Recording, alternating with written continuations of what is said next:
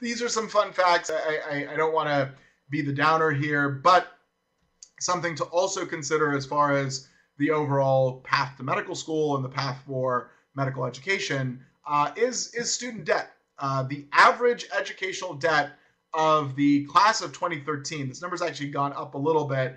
The numbers are still a little bit fuzzy. It takes some time for the Department of Education actually verify numbers. Was around $180,000. So that's the average educational debt. In fact, 80% of students reported debts greater than 100K, and about 43%, so about 45% right now, are reporting debts above $200,000.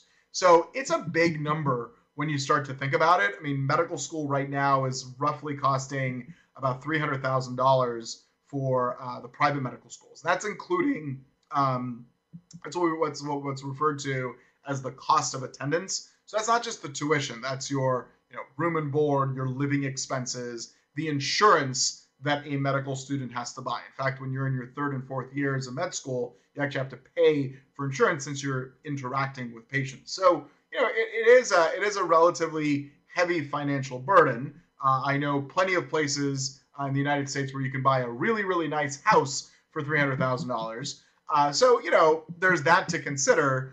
Not that you would want or you should, and I'll be very, very clear here, you should not be going into medicine purely for the money, right? That is a very ignoble reason and an ignoble driver for wanting to go into medicine. But the reward, of course, is that the average salaries for physicians tend to be on the higher end of the scale. So, the highest number right now is anesthesiology.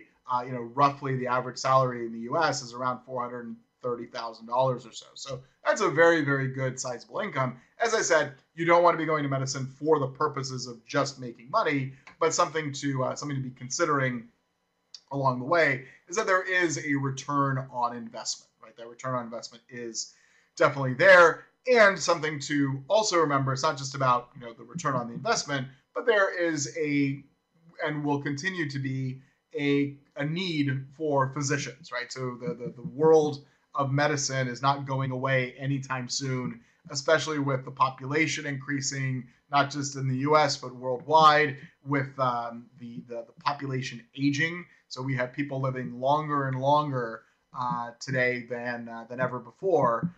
It's definitely something that is going to be a field that is going to give you and provide you an opportunity for a good career in the long run as it goes.